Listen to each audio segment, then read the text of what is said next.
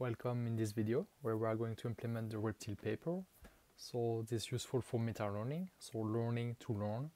And by the end of this video, these are the results we'll get. So if you look at the paper, this is a figure very similar to one that is presented in the paper. So after training, after running the Reptile algorithm, this is the function represented by the neural network that we've learned, so in blue. So basically this, if we take the weights that we've learned with the Reptile algorithm and we feed, on our neural network represent the function. So for those values of x on the x-axis, we get those values on y on the y-axis. And when we then show new data points from a new signal in green to the learned neural network, and we train it doing only a few gradient descent steps, the neural network is able to quickly move from the blue function to the green function. We are learning to learn. We are learning the task of learning sinusoidal functions with neural networks. And it's not an easy task. It sounds easy. It's not so easy when you do when you train a neural network to do that on a single function. So by showing a lot of functions to the neural network learns a prior from those functions that he has seen during training, and then when he sees a new one, he is able to adapt quickly. So let's dive into the code directly. So to implement our neural network, we'll use PyTorch. I'm also importing a few other libraries such as NumPy and Matplotlib for plotting the results. Let's create the functions that will that will run the Reptile algorithm. So it will be very similar to the pseudocode from the paper. You will see that it's super easy to implement. So first we're taking a model that will be a nn.module, so our neural network to train. The number of iterations we need to train for, which will be an integer. And then we take two functions. So these are callables. We take a function sample task to sample the task. So if we were just doing a regular machine learning, we would have a function sample batch to sample a batch of data. But in that case, we are learning to learn. So we are not sampling data points, but we are sampling tasks.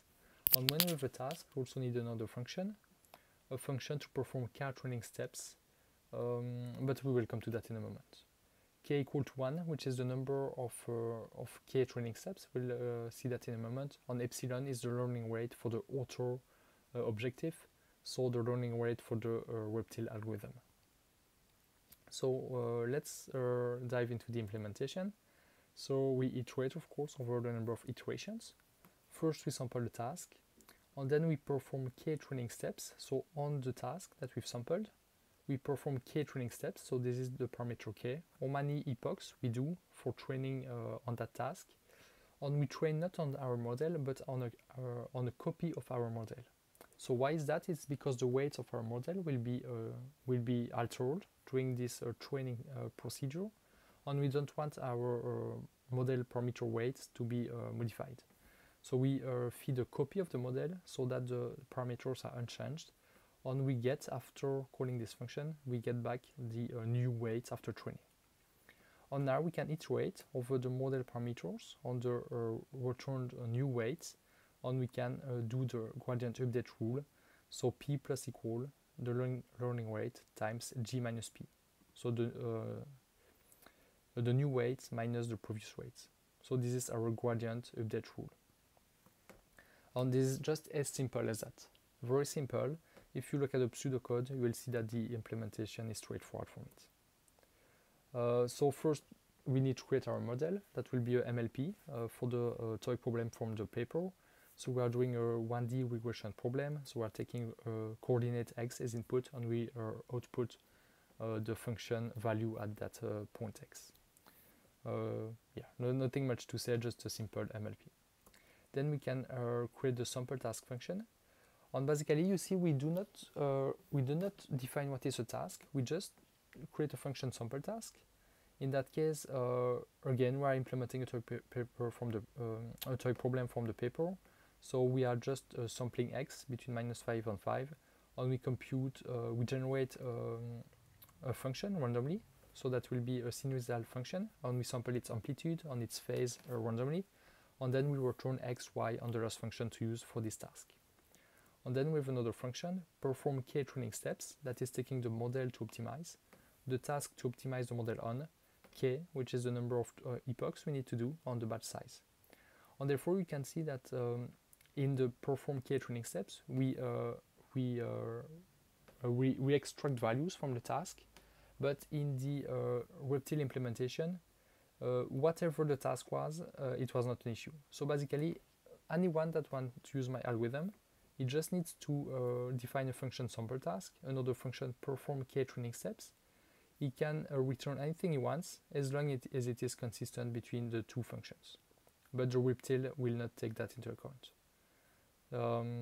Yeah, so that gives an implementation that is roughly generic. And therefore, perform k training steps is pretty easy. We just we do regular training in PyTorch. So we have our optimizer, our model, we have our training data.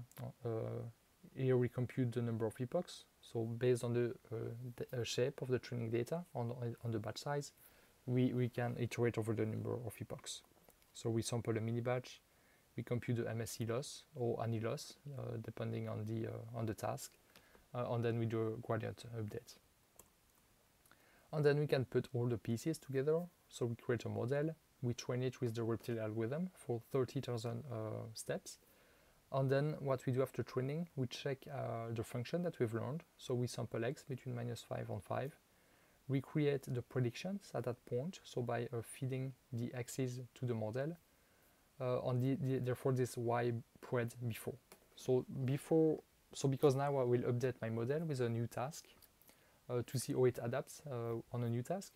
But before doing the adaptation, I'm checking the function represented by my model. And now what I'm doing, I'm sampling a new task. I'm extracting values from the new task, and then I'm training the model on my new task. So I'm doing 30 training steps on the new task. And therefore, and then I'm checking the y that are predicted after the retraining. So now in y pred before, I have the function represented by the neural network before training.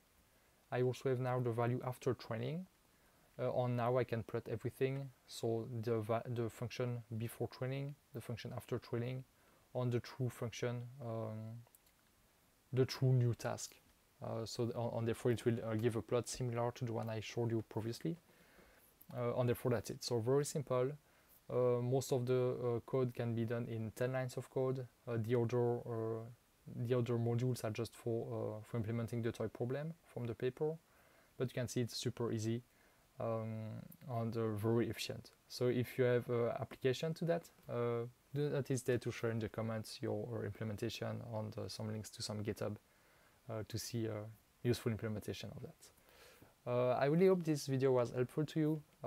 If it was, please leave the thumbs up. It really helps, and it helps other people to discover this content, and also subscribe for more content like that.